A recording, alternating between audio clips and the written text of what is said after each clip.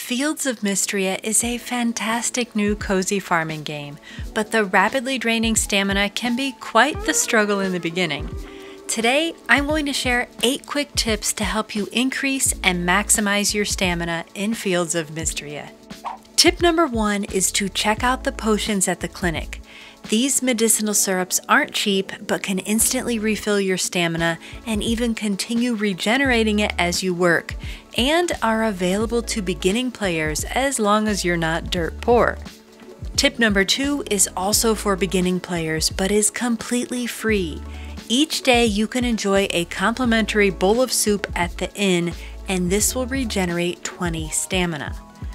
While we're on the topic of food, you can eat the food you find and grow to gain stamina, or cook food and recipes for an even greater stamina boost. This will also increase your cooking skill level, so you'll reap double the benefits. Recipes can be purchased from the inn and Saturday market, sometimes found in the wishing well, or you can be gifted them for completing quests or selling new produce items in your shipping bin. Tip number 4 is to visit Juniper's bathhouse for a stamina replenishing dip in her questionable magic bath concoction. You get 5 free baths for completing her stinky stamina quest in the spring, and after that they will cost coins. Tip number 5 is to drink from the magic water fountains around Mistria to regain 20 stamina each. These will be unveiled as you progress through the game, and you'll find one northeast of the carpenter shop, another northwest of the dungeon, and a third on the island west of the beach area, which is accessible after you build the bridge.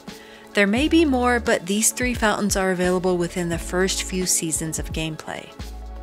Tip 6. Choose your skill perks carefully. When you visit the shrines, you'll notice that quite a few of the perks directly mention stamina or indirectly affect it by making tasks take less energy to complete. Some perks can refund you the stamina for catching fish or watering crops, water the soil for you when planting a seed, break rocks in a larger area, or boost the healing properties of your recipes.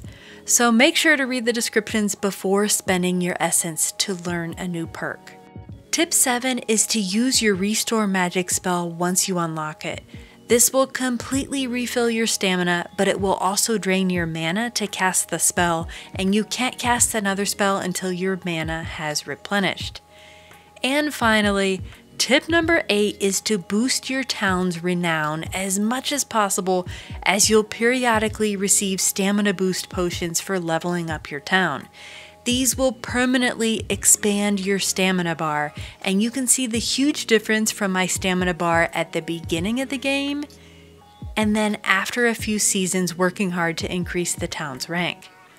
A couple bonus tips worth mentioning are, even if your stamina is depleted, you'll still be able to explore, talk to villagers, and complete tasks that don't require stamina.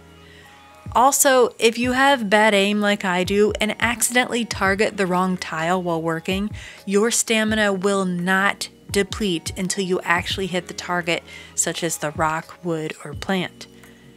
And there you have it, 8 quick tips to help you boost and savor your stamina in Fields of Mistria. I'm sure there will be more ways to increase your stamina as new updates are released, but let me know below what your tips are for increasing stamina in Fields of Mistria. Drop a like if you enjoyed this video, check out this video if you want to see my unsponsored review of Fields of Mistria, and I thank you for watching.